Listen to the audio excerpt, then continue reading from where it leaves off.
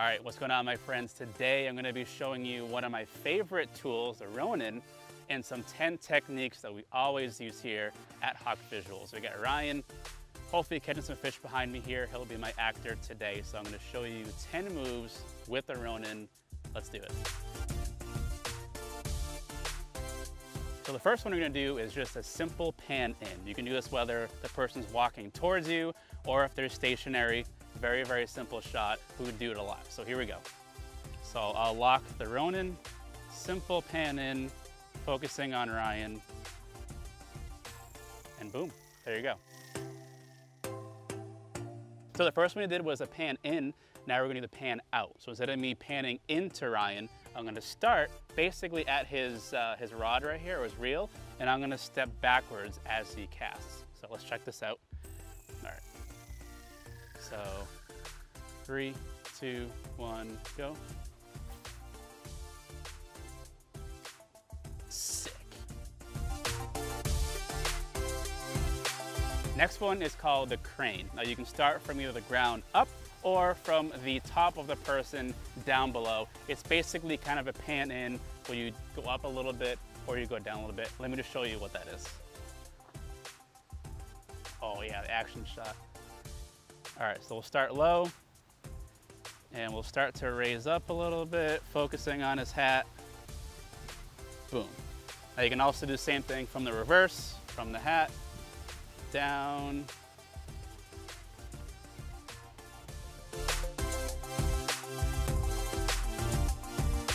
Next shot is called the orbit. So I'm gonna have Ryan in the center and I'm gonna walk around him as if he's a planet.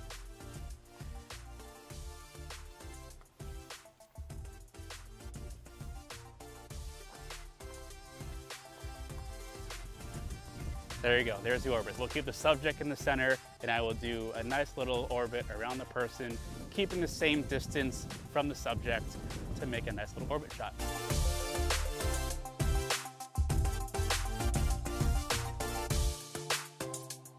Okay, next one's going to be a reveal shot. So Ryan is right here setting up his next lure. So I'm gonna actually take these leaves here in the foreground and just slowly pan through it, revealing Ryan, who is now tying up his lure. Let's check this one out.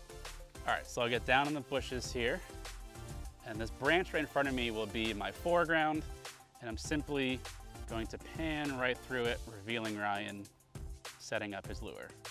A very, very simple shot, very effective, and adds a bit of depth as you start to reveal the subject, which is our fantastic fisherman, Ryan. You can also do a super tight shot like I'm doing now. So I'm gonna start from Ryan's back, loop around to reveal the tackle box being open. These are always really cool shots to show action. You can do wide shots, tight shots. This is one example of a tight shot. So I'm gonna start right from behind Ryan.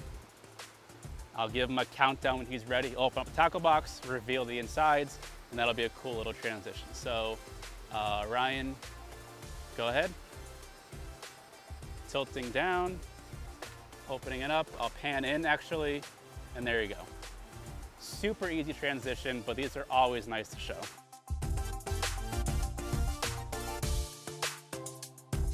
So one of the most used Ronin moves that we do is the simple follow. Whether it's in front of Ryan or behind Ryan, a very simple follow move is always gonna be a crowd pleaser. So this is a very easy one. I'm gonna have Ryan move forward, and I'm gonna walk right behind him, keeping him in focus. So Ryan, go ahead. Nice and slow movements for me. Very, very simple shot, but super effective. As he walks, I can also orbit around him if I want to have a little bit of an extra little effect. And there you go. This is usually a good shot for establishing a sequence. Very, very simple shot.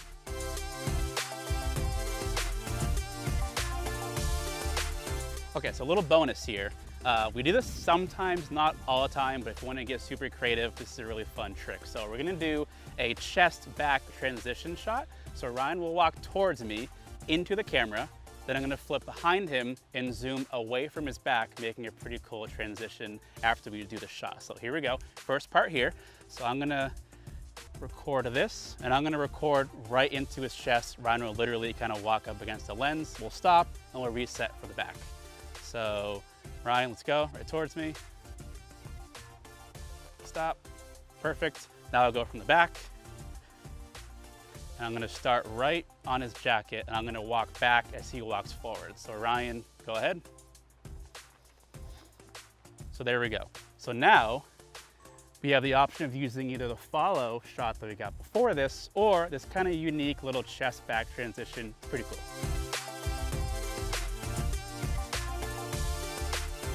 So next one, we're gonna do a side scrolling shot, very similar to a pan in or a follow shot, except now we're just going strictly on the side profile. And in this case, there is a waterfall little feature behind us, so I wanna reveal that at the very end. These are awesome shots for that. So let's do it really quick right now. Yep. All right, so I'm gonna lock my gimbal. Very simple side scroll. There we go.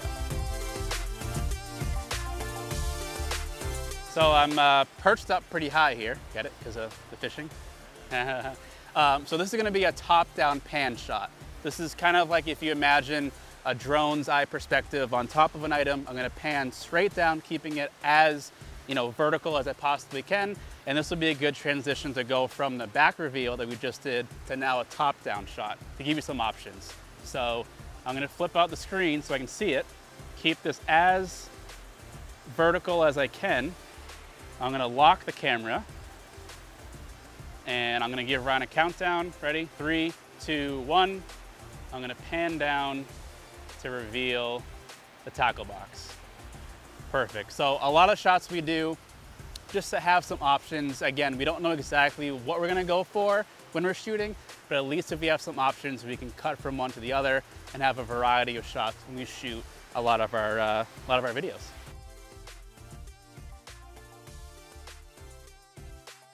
Okay, so now I'm gonna add a little bit more flavor to these shots. So in this particular shot, I'm gonna do a pan in, but I'm also, with the trigger here, gonna pan the camera up a little bit. So it'll pan in and zoom up to his face, adds a bit more effects and adds a little bit more complexity to an already pretty simple shot. So here we go. I'm gonna set up behind the bush here. I'm gonna lock the Ronin so it doesn't move anywhere on this axis, and as I get to him, I'm gonna pan up. All right, so I'm gonna zoom in. As I get closer to Ryan, I'm gonna pan right up to his face. And there we go. Super simple shot, but again, as you add more complexity, it just makes a world of difference. So now we're gonna do a low angle side scrolling shot. So this shot in my head, I'm gonna have Ryan walk, put the tackle box down, open it up again, and just add a little bit more creativity to the shot. So what I'll do is I'm gonna have the Ronin go down for a low angle. And since I don't have a screen right now, I'll flip this open so I can see it. And then what I'll do is I'll zoom in on his feet, and I'm gonna prompt Ryan to walk sideways. I'm gonna focus on his feet, and then when he puts the tackle box down, that'll be our little sequence. So here we go. Let's hit record. So nice and slow, Ryan, and go. Tackle box down. Perfect. Perfect. All right, so now we're gonna do another iteration of a pan shot, or a simple pan shot, with a little bit of a tilt, barrel roll they call it on the Ronin. I'm gonna set it to sport mode, which allows me to do these quick little movements. And so I'm gonna prompt Ryan to cast. I'm gonna do a little bit of a tilt. Again, just adds a little bit of flair to an already pretty simple shot. All right, so I'll pan in. Ryan, you can cast, tilt the camera, and boom. And I'll start here again, and I'll start panning back to where we were. A little bit of a barrel roll. Again, these aren't always necessary. This is a little bit of a flair we'll add to it, just to make things that much better for the editor.